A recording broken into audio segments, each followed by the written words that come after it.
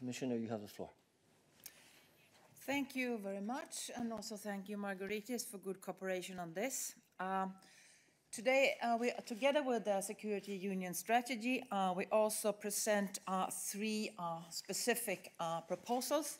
It's the EU strategy to fight child sexual abuse.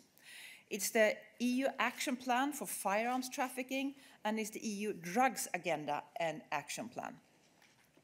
And there is urgent need for European response. On child sexual abuse online, the last 5 years, we have seen Europe become the epicenter of hosted materials of child sexual abuse.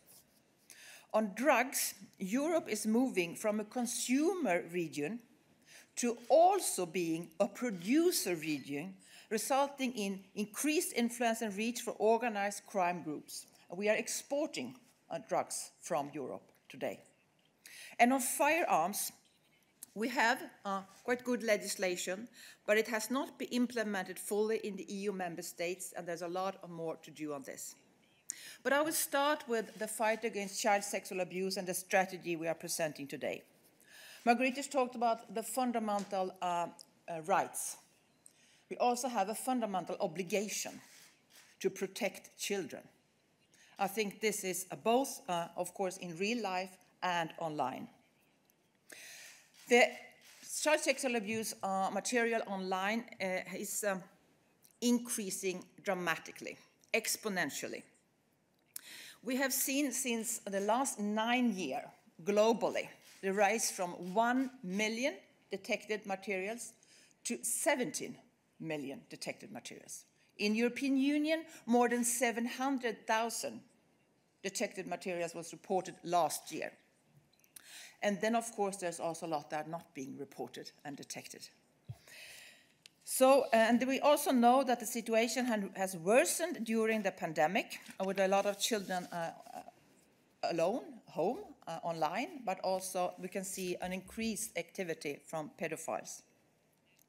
The online abuses are becoming more sophisticated in sharing, in hiding, and worse, creating new materials. It works like this in these closed communities for pedophiles, that to be able to enter, to be able to look at the materials that they share there, you have to provide new materials. Otherwise, you're not allowed. And that means they have to do new rapes or new videos or new abuses to be able to see the old ones. Last year, we detected 100,000 new videos in the European Union. And additional to that, a lot of pictures, of course.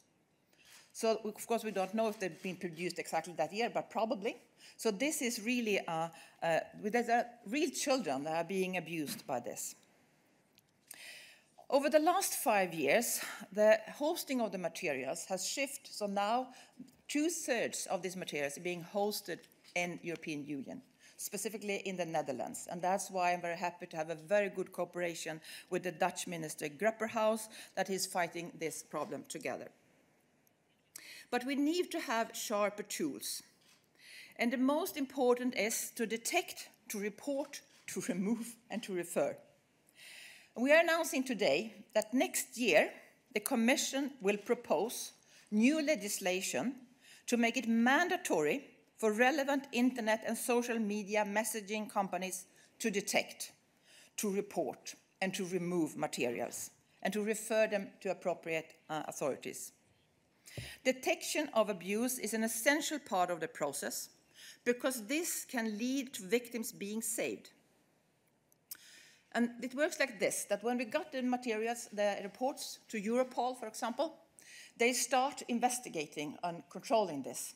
And they are able, together with the national police forces, to identify the children being abused right now and being able to save them. And this is really, for example, we had a 9-year-old girl in Romania who'd been abused by her father for more than 1 year that could be saved through this work with Europol and the national police forces. That's why it's so important with the responsibility for the online companies. Their detection and reporting starts the investigation, which lead to the rescue of children and to prosecution of offenders. Recent examples in German case revealing potentially 30,000 suspects and another recent massive investigation in Italy show the value of strong reporting mechanism and quick cooperation. Both these examples show the effectiveness of detection and subsequent reports to the US-based National Center for Missing and Exploited Children, NCMEC. They gather the material and then report it to Europol. Now we propose that also time for us to have the same kind of center to prevent and counter child sexual abuse also in Europe, and to have better coordination and better and faster response and help to member states. And this new center will also work with the expertise of prevention, because this is absolutely the most important to prevent these abuse and rapes from happening in the first place. So this will be a role for the new center, but we will already right now set up or create a prevention network in the European Union. We also need to help victims, to support them, because this could be a lifelong trauma, have been seeing these materials living on the internet a long time after the actual abuse. And then we know that very often the children victims are often being abused by somebody in their family or somebody that they trust. And part of the abuse is to threatening the children not to tell anybody. So this is also an area where we need to do more to create good practice, how children can be able to report these abuse going on. So this was on the strategy on fighting child sexual abuse. We also present today an EU drugs agenda and an action plan. The business of drugs is the biggest resource of money to the organized criminal groups in the European Union. And they use this money to do corruption, to pay for murders, and a lot of other crimes. And this is a huge, huge business. Today we have 5,000 organized crime groups in the European Union. Last year, we were able to seize 100 tons of cocaine. You can imagine how big this is, and of course there's also a lot of drugs that we have not been able to seize. And we have seen now that we are producing the synthetic drugs in a business scale, in an industrial scale in the European Union. So that's why we need to fight this better. So we are presenting also an action plan that we have 53 concrete actions that we will do together to fight the drugs.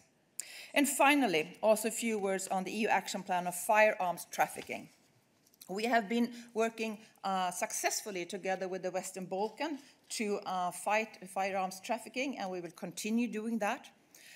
But today we have 35 million illicit weapons owned by civilians in the European Union. And that's more than that's legally owned by civilians in the European Union. So this is, of course, a very important way also to disrupt the work or the actions for the organized criminal groups. So these are part of what we are presenting today. And I must say that it's very timely to do this because we can see the organized criminal groups and the child sexual abuse have been growing during the pandemic. So it's very timely that we can present these new concrete actions today. Thank you.